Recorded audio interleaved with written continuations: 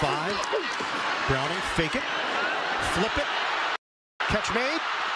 Sample bangs into his own man for the touchdown.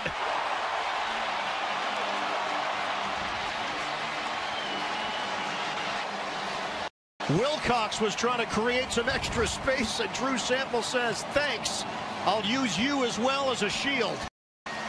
And how about the ball handling by Jake Browning in his first start as an NFL quarterback? Look at that. Stays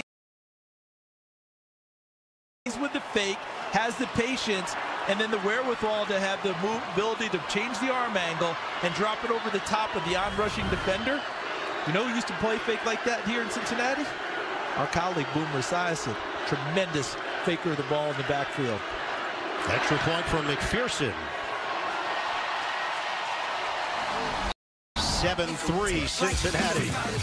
They get the big play off the ricochet initially to Jamar Chase, and then Drew Sample with his second touchdown of the season. Look out, Wilcox.